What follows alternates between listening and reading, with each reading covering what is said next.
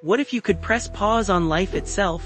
Welcome to the mind-bending world of cryogenics, where temperatures plunge below -150 degrees C, essentially stopping time for living things.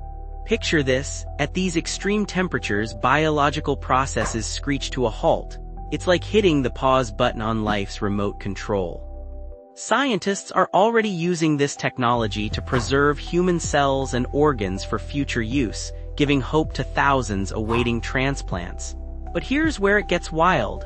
Some people dream of freezing entire human bodies, hoping to wake up decades or centuries later.